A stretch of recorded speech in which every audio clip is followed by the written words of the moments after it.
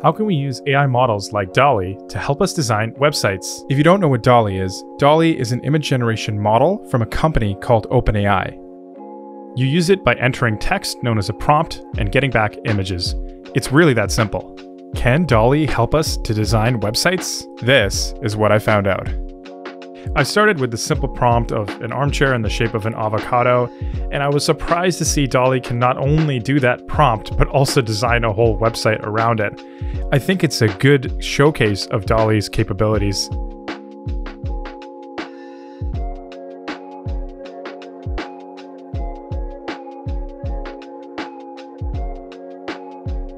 Next, I was curious how a Shopify website for something like brutalist pencil sharpeners would do. If you're curious about where this is coming from, I made a previous video designing this, and it's crazy again to see DALL-E design that product as well as make the website theme around it.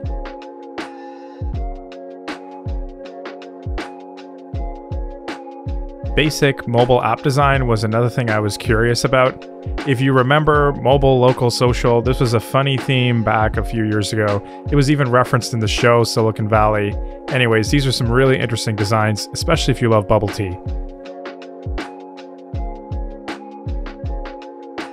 How about the design for an app that actually charges your phone? What would that look like?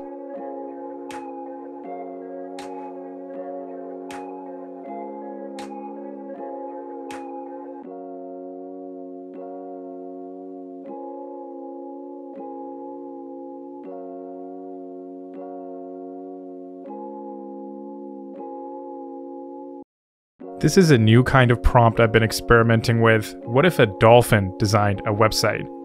Now, clearly this does not look very dolphin-like, it just has a lot of dolphins in it. I still think this area of prompts is still worth exploring. I gotta do more stuff with it.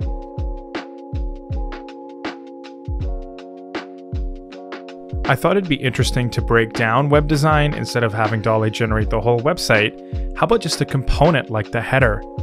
Now, in this case, it still is designing the website. However, I do think it's putting the focus on the header, and all of these headers look pretty good.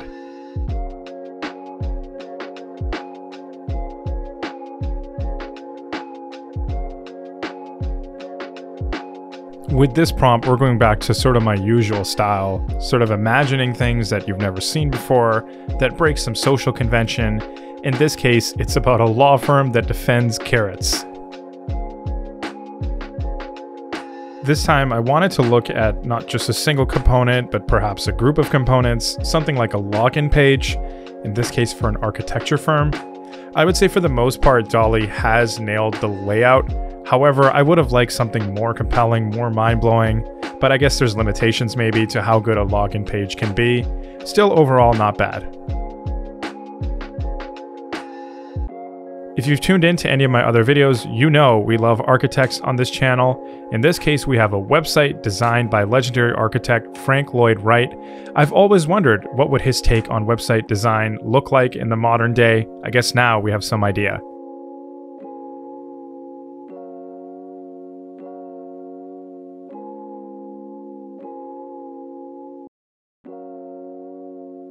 I love this collection of website designs in the style of legendary futurist concept artist Mead.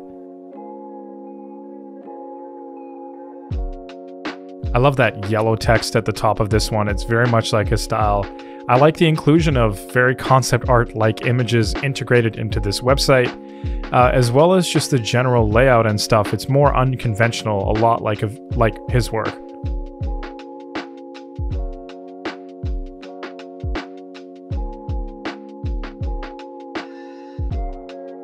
If you don't remember, GeoCities was this website builder back in the day. I'm talking late 90s, early 2000s. I wondered, what would a social network for dogs look like in the style of GeoCities?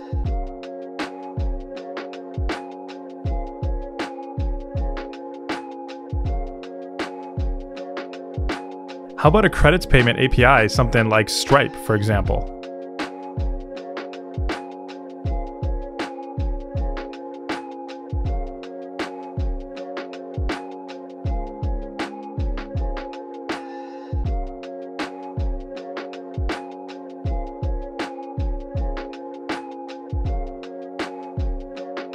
I had a lot of fun here making this video. I think there's some interesting things going on. However, I think DALL-E 2 is a little bit further away from fully assisting in the web design process.